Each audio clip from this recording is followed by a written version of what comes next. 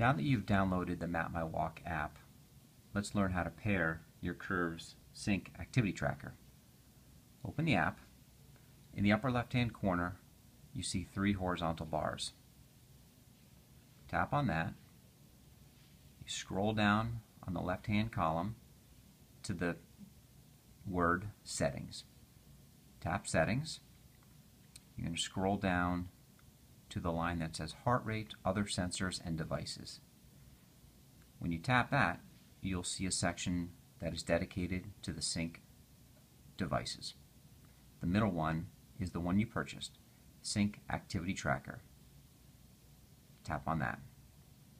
So when you get to this pair screen, what you're going to do here is follow the directions. So take your Sync Activity Tracker, you're going to insert it into the audio jack of your smartphone. You're going to make sure that this horizontal bar is all the way to the right position, and on your device you're going to click the mode button until you get to the word sync. Once that happens, make sure your volume is turned on, this button is all the way to the right, and press pair.